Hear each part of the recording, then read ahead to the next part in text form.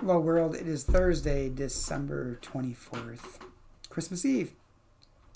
Don't forget our Christmas Eve Lessons and Carols video will be premiering on our Facebook page at 7 p.m. tonight. And premiering means that you'll be able to watch it as if it were a live stream broadcast. So you'll be able to comment on it as it plays and see who else is watching along with you, and say hello to them, wish them Merry Christmas. And if you have a candle at home, have it with you, because there will be a singing of Silent Night at the end. Today's kind of an overcast day, starting out still kind of windy, and temperature significantly colder than yesterday. So if you get outside today, make sure you bundle up a little bit, protect yourself from that cold. The devotion today is entitled Missing, and it's written by Mary Ludy. And Mary bases the devotion upon Luke chapter 2, verse 12, New Revised Standard Version. There will be a sign for you, a child lying in a manger. And Mary writes, we know all we know about the first Christmas Eve from a few gospel stories, all written decades later, all different in detail. They have this in common, though. No animals are mentioned at Jesus' birth. No lowing cattle, no braying donkey, no stamping sheep, no droop-eyed dromedaries parked outside. Which is why when it comes to Christmas, imagination is more reliable than Holy Writ. Christians know what to do with the bare bones of a good story. Add flesh. No animals? But there's a manger, so there must have been animals. The evangelists probably just forgot.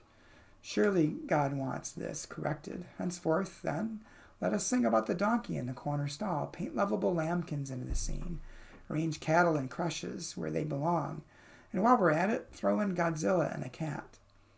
Thus have animals become gospel. It wouldn't be Christmas without them. I once got a little card showing little Lord Jesus asleep on the hay.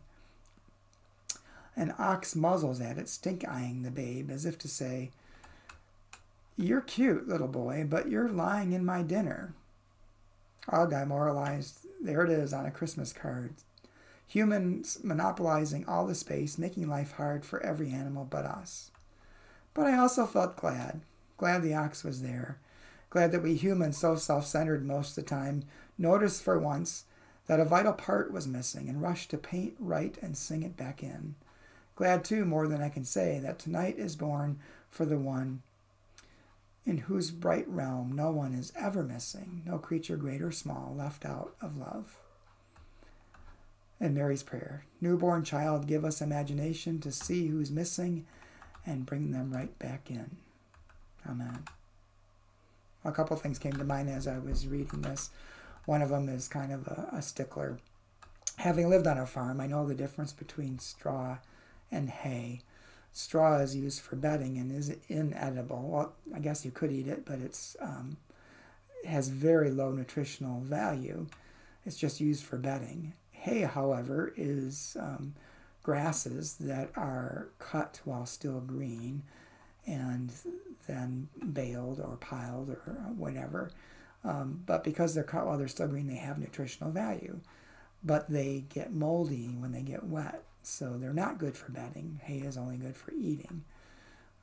So it's always kind of funny when there's another Bible text where it talks about the animals lying down together. I think it's from, is that from Isaiah? I don't remember.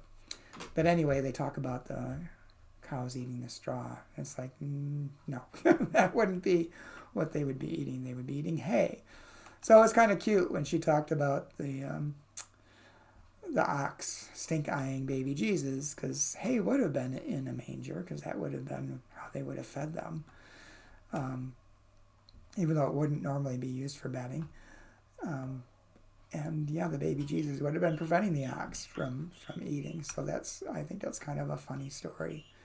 But it also, this reminds me that a lot of the things we do or think we know about biblical stories are things that if you really pay attention aren't there.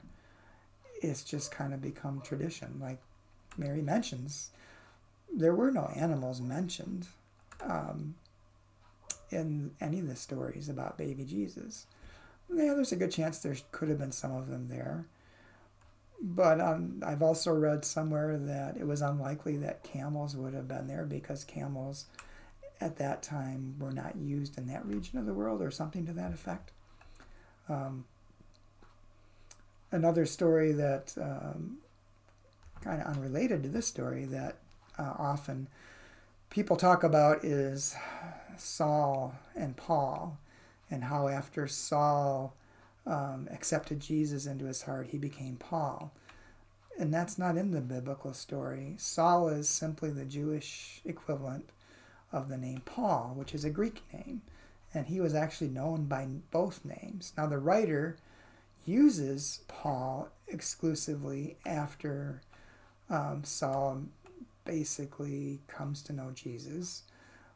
But he doesn't really change his name. It's just the writer emphasizes his Greek name over his Jewish name after that event. So anyway, maybe that's not the best thoughts for a Christmas Eve, but be happy for this day. And I know it's a difficult day because we're not physically able to do the things we always do for Christmas Eve. Our traditions have been upended, but enjoy what you can while you can. And maybe look for new traditions that you can enjoy and new opportunities. Connecting with people electronically whom you wouldn't normally get to see at Christmas, as an example. So I hope you enjoy your Christmas Eve. I hope you get a chance to watch the video tonight at 7 p.m. I think it turned out far better than I had anticipated it would. So I hope you enjoyed as much as I have so far. Take care, and I'll try to talk to you again tomorrow on Christmas Day.